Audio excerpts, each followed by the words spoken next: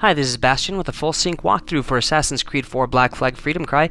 This is Memory 4, a ship of his own. Your optional objectives are to use Bastienne's girls to distract the guards and to distract 4 guards using firecrackers.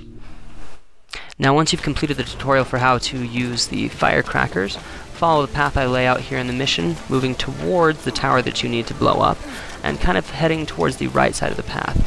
You can stay mostly to the rooftops and treetops with the route that I show. Be sure to get quickly out of sight if someone does start to spot you. When you get to this rooftop, you need to aim over to your left with some sleep darts and take out that gunner so you don't get spotted while you're doing this.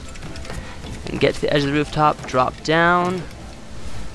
Right below you are a group of Bastienne's girls who you can hire and use to distract guards. So hire them. Walk over here to where this powder keg is.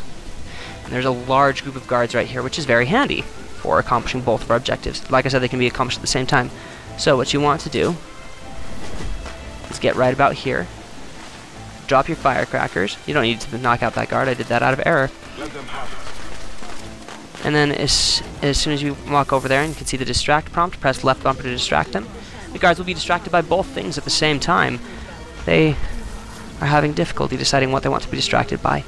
Anyway, if you liked this video, give it a thumbs up down below, subscribe to my channel, and as always, just have lots of fun.